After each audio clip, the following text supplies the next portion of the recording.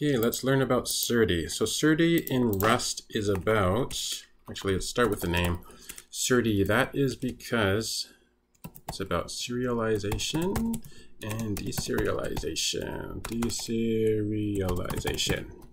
So serialization means if you have a Rust type and you turn it to something like JSON or YAML, and deserialize is the reverse. So that is into a Rust type. And what that is about is, so JSON is, most people probably know what it is, but just in case you don't, JSON will look like a, so it's a JavaScript thing that has ended up pretty universal. If you have like a server and you want to make like a new user or something like that, you go like ID username and let's see.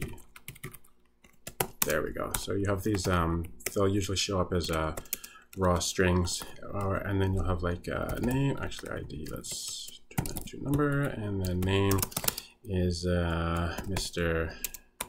Userson, like that. So you'll have these in Serde or in JSON. There's pretty much no types. There's like string, there's number.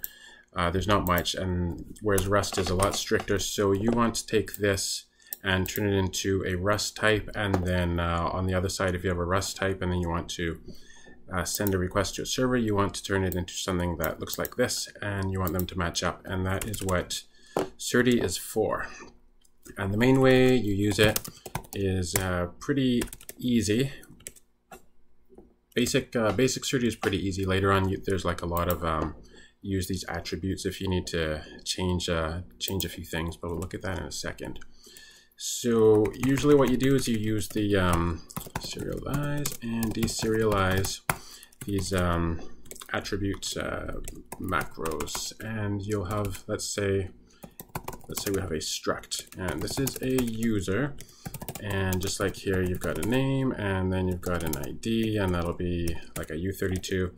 And let's say we also have is deleted, and then this is not going to come in on the request. It's just going to be, people will request a user, and then we'll start one up, and then it'll start out as false, and then maybe in our database we want to delete it later, but we don't want it to disappear, so we just say is deleted true, and we keep it around just in case it needs to be recreated or something like that. So this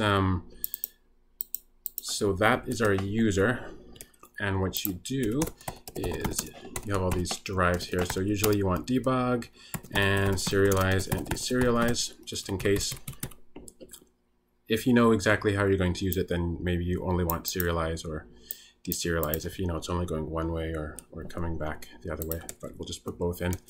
And then we'll say we'll have another struct, and this is going to be a new user request, and for that we need a string, and we need a name and an ID, and is deleted we don't need that because they are not, the people requesting are not involved in that. Deserialize. So basically that's what you'll do. All you have to do is put this serialize deserialize, and then it's going to work. But first we'll actually do some put a function together so that we can actually do something here. So let's say we want to make some users.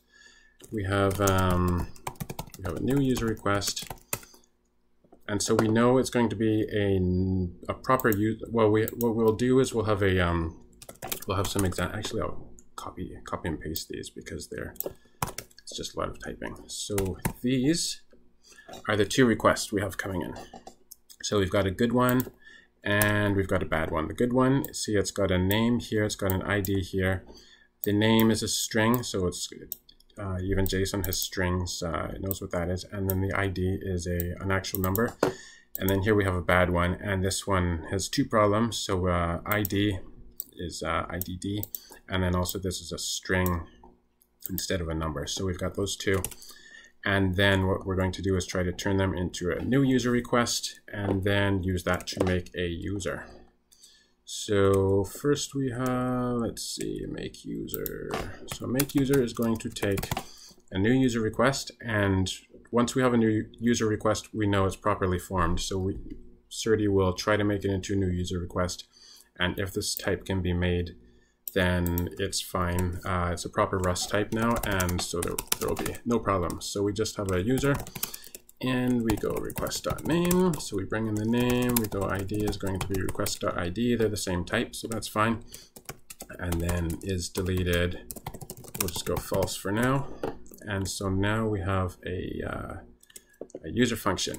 And then finally, we're going to have a handle request. And this is where we're going to see if the JSON that comes in is actually proper, and we can make a user request from it. So that's going to just be a stir. And then what we're going to do, actually Serde on its own is just for the serialization and deserialization. And if you want to use JSON, there's another crate there. So we'll use Serde JSON. And that's where you take a string and like a JSON string, and then you try to turn it into a Rust type, or the other way around. And where were we? So we're going to go Serde JSON. So there's a function called from_stir, and we'll take JSON request, and then we are going to, let's see, what are we doing? All right, so it could be okay. So we'll call it good request. It's going to do something, and it might be an error, in which case, whoops, in which case, we'll call that E, and then we're going to do something. So let's see. Okay, good request. So we'll do this. Let new user equals make user good request, and then we will print that out because it's worked. So we'll say made a new user, and then we'll print out the new user, and we'll use the pretty printing. And by the way, this kind of formatting happened in Rust a few months ago. So it used to be this was the only way to do it. And of course, this still works. But if you prefer, you can move them inside here when you're printing. The only thing you can't do is like functions. So you can't put like you can't call a function inside here, or like a property of a struct. So you couldn't say like new user.name. That wouldn't work. So this isn't you can't use this all the time. So we got that, and then error. If it doesn't work, then we'll just print out the error. So like that. Got an error from, and this is called JSON request. And then we'll also print out the error. So like that. And then finally at the end, so we're going to use this handle request. So that function is just takes a stir, so that's fine. So we'll handle request, good JSON request, we'll do that, and handle request, and we have bad JSON request. So let's just make sure it runs, and then if it runs, we'll go over it again. It is deleted false. User.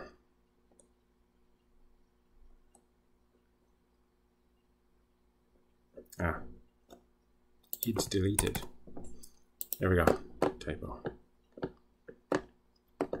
Okay, so it works. So what? Let's just go over it one more time. So I also format it just in case it.